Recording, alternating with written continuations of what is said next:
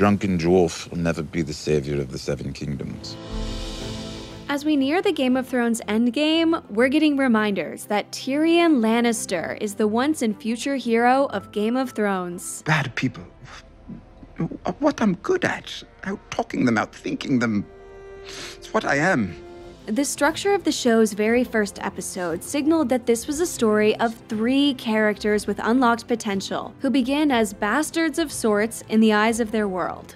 All dwarves are bastards in their father's eyes. The supposed Stark bastard Jon Snow, the exiled and female Daenerys Targaryen, and the widely hated dwarf Tyrion Lannister. Since then, Dany has been hailed as a savior of peoples, and Jon has learned he has an even better claim to the Iron Throne. But what about Tyrion? I used to think you were the cleverest man alive. Of late, he's made one mistake after another. I was a fool. Not for the first time. Yet while he's hit the rock bottom moment in his arc as the brain of the series, if we look back, there's a lot of evidence to suggest that the story has been gradually setting up Tyrion Lannister to be the eventual king. I am the gift. He's arguably the character with the most potential to be a worthy ruler. Tyrion Lannister is one of the few people alive who can make this country a better place. He has the mind for it, he has the will, he has the right last name. In the second episode of the final season, just before the Battle of Winterfell is about to begin, the camera lingers significantly on each of our 3 figurative bastards, Daenerys, Jon, and last of all, Tyrion. These shot choices are a very intentional way of signaling that whatever ultimately happens with the throne, Tyrion is our ultimate hero. So let's take a look at why Tyrion Lannister is the key to this story and, perhaps, the ultimate king of whatever world is left when this is all over. So mainly you talk. And drink. I've survived so far.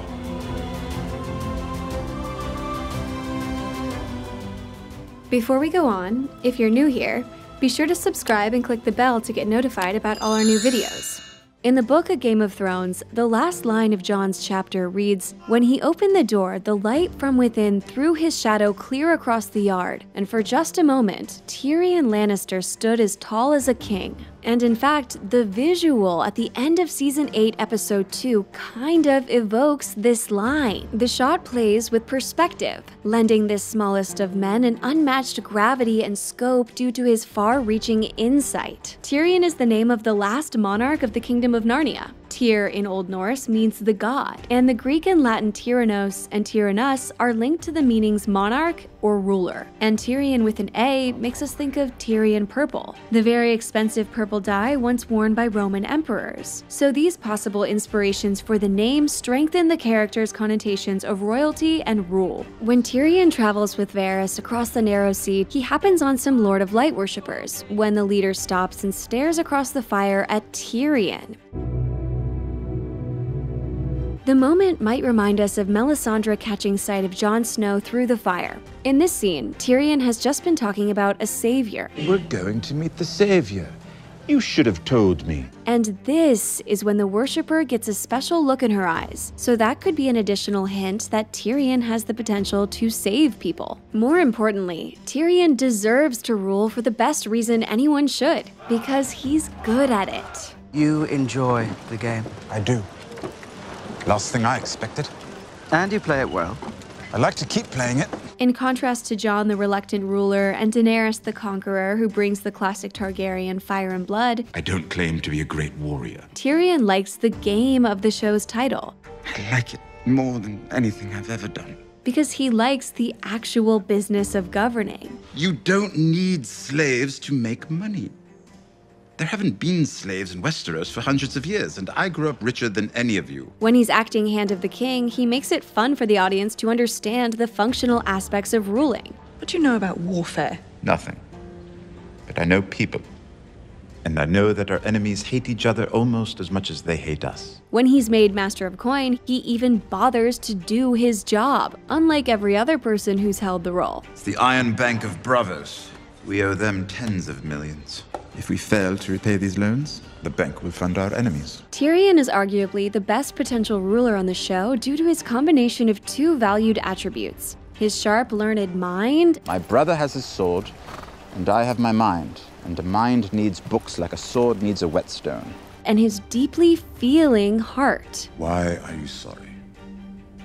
Because you're an evil bastard with no conscience and no heart. That's what I liked about you in the first place. His trusting Cersei to send her army north makes him look like a fool. Yet it's pretty astonishing that Tyrion can still feel love for a sister who's wanted him dead ever since he was born. You can choose the creature that killed our mother to come into this world. Really mad enough to blame him for that? A truly wise ruler needs to have faith in people's ability to be better, even if sometimes that faith isn't deserved. Cersei told me the pregnancy had changed her.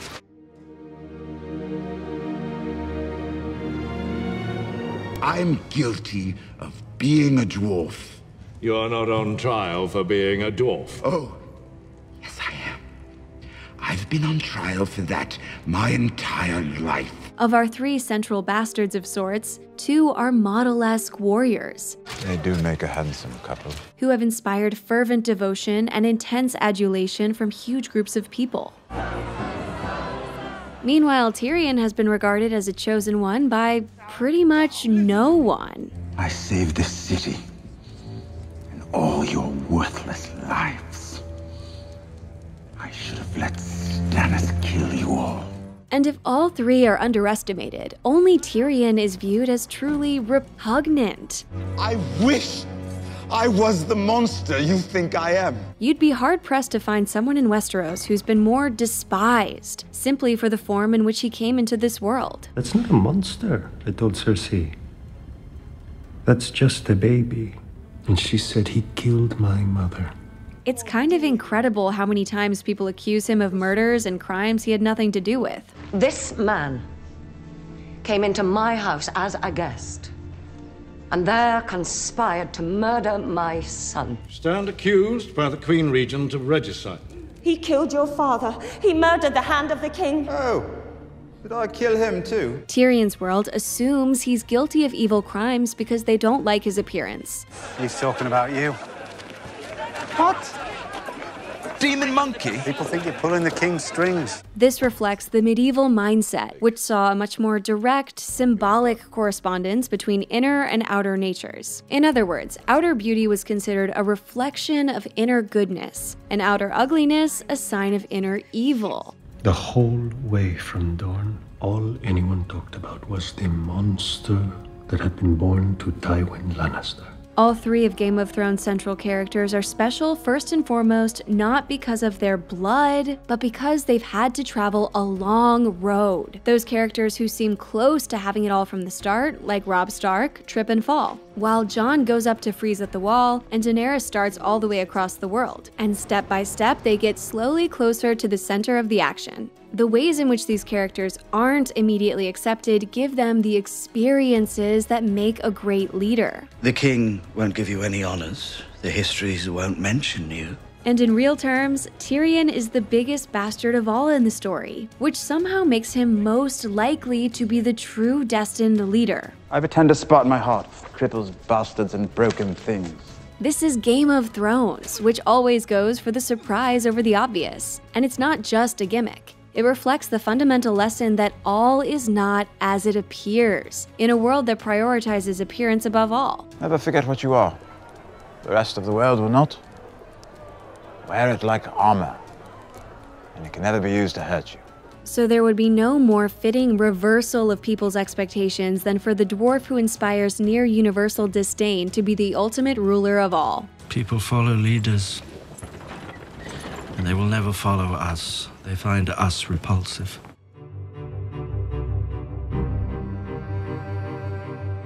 George R.R. Martin has said that Samwell Tarly is probably the character he'd be, but, quote, Tyrion might be who I want to be. I drink, and I know things. Tyrion expresses the perspective of the storytellers. I'm not questioning your honor, Lord Janis.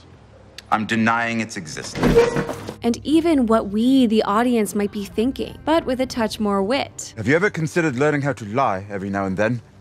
Just a bit? We're likely to agree with his assessments of character. You love your children. It's your one redeeming quality, that and your cheekbones. Societies. It's easy to confuse what is with what ought to be, especially when what is has worked out in your favor. And rules for good conversation. There's nothing worse than a late blooming philosopher. And as this perspective of the story itself, Tyrion reveals some key tenets of the show's philosophy. To begin with, he's a self-professed voice for the grotesques. In the first season, both Bran and the one who pushes him, Jaime, say that they'd rather die than be crippled. I'd rather be dead. Well, even if the boy lives, he'd be a cripple, grotesque. Give me a good, clean death any day. But Tyrion corrects his brother. Speaking for the grotesques, I'd have to disagree. Death is so final, whereas life is full of possibilities. Which brings us to the second aspect of the show's philosophy expressed in Tyrion. He has a lust for life. And if the day ever comes when you're tempted to sell me out, remember this. Whatever their price, I'll beat it. I like living. He loves life more than any philosophy or ideology about it. Likewise, Tyrion loves people more than he cares about their last names. My dear brother, there are times you make me wonder whose side you're on. My dear brother, you wound me. You know how much I love my family. For Tywin and Cersei, family means legacy. The house that puts family first will always defeat the house that puts the whims and wishes of its sons and daughters first. By contrast, Tyrion crosses the Lannisters to serve a Targaryen, but he does care about the people in his family. I love them. You know I did. You know it in your heart if there's anything left of it. When Jaime returns to King's Landing with one hand, the other Lannisters give him a hard time. Ever since I returned, every Lannister I've seen has been a miserable pain in my ass. But Tyrion actually feels for his brother and helps him. It's only wine. He approaches the world with humor, a key aspect of the show. I am the god of chits and wine. Also like this story, Tyrion goes to some very dark places. I am the greatest Lannister killer of our time. In fact, Martin said Tyrion is his favorite because he's the grayest of the gray. It's funny. You have to give him that. As we enter this foreign world, Tyrion is the perfect translator for us because he's the ultimate mix of insider and outsider. This rich Lannister, who's also a hated dwarf, fully understands his world. You walk like a rich person. Yet he's happy to comment irreverently for us on what's insane about it. She's the rightful heir. Why? Because her father, who burned living men for amusement, was the king? Tyrion believes in compromise. As a clever man once told me, we make peace with our enemies, not our friends. As we see through Stannis Baratheon's missteps with Melisandre, this show is skeptical of extremists. The heart of Game of Thrones lies with balance. So because he embodies the greatest values of the story, to put him in charge would represent the most apt conclusion. If there's no future, then why are we here?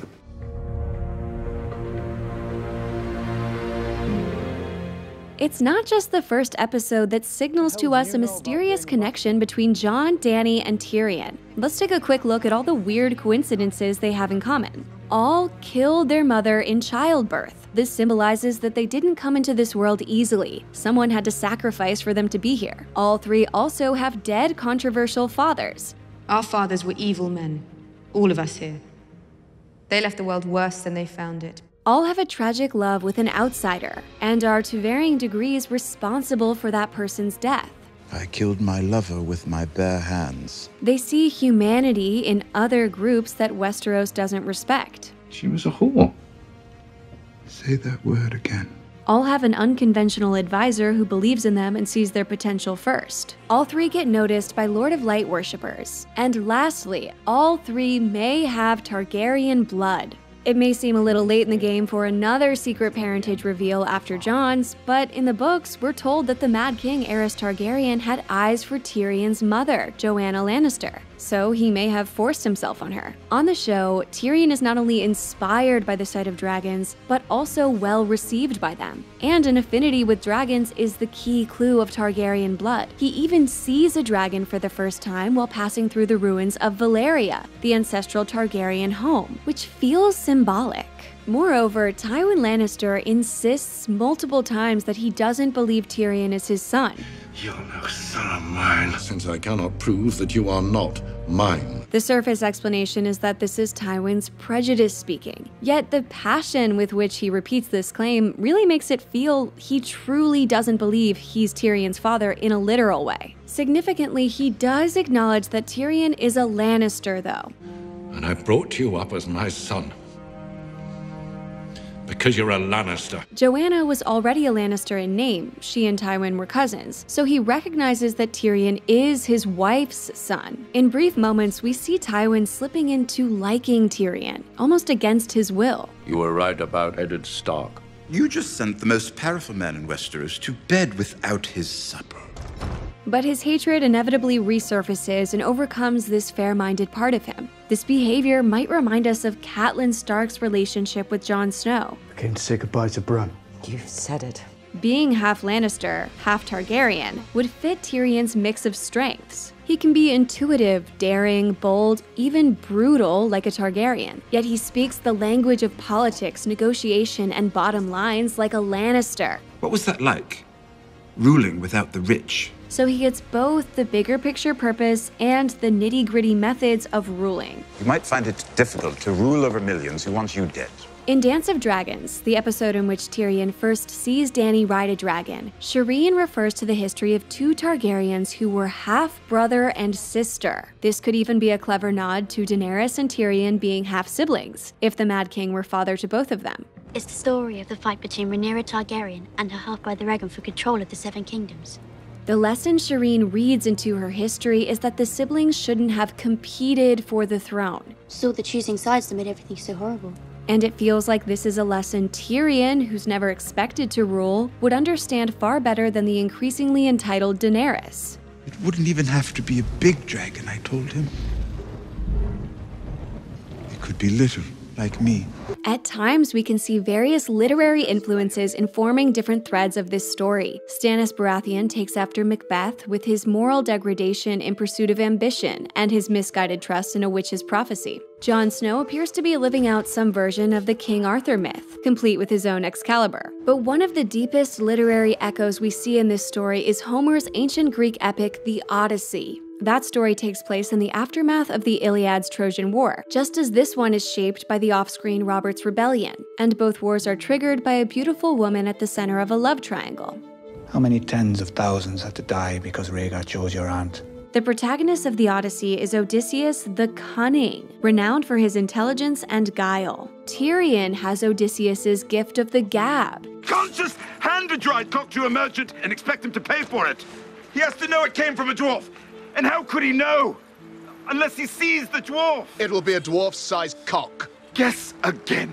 And like Odysseus, he goes on a long, roundabout journey, which he barely survives thanks to his considerable wit and cunning. The fighting fit in Marine. You're in luck then. You're about to be rich. In the books, Tyrion has a special relationship with a character named Penny, who might remind us of Odysseus's faithful wife, Penelope. Homer's opening lines also tell us of Odysseus's suffering, which we see in Tyrion. Are we really going to spend the entire road to Volantis talking about the futility of everything? You're right, no point. His memorable cousin Orson story, Smurf the Beatles. Smurf them. Gets at how Tyrion is plagued by the possibility that there's no purpose to all the meanness and ugliness he's witnessed. And I had to know, because it was horrible that all these beetles should be dying for no reason. Tyrion has failed a lot, especially lately. Crucially though, when it comes to mistakes, He owns his and learns from them. it's up to him now to prove that he does have the brains he's famed for. You're here because of your mind. But taking all these signs together, we can't help but feel that Tyrion the Cunning, Tyrion the Sufferer, and finally Tyrion the Wise is destined to be the ultimate king of this whole long odyssey. Long and bloody tale. To be honest, I was drunk for most of it.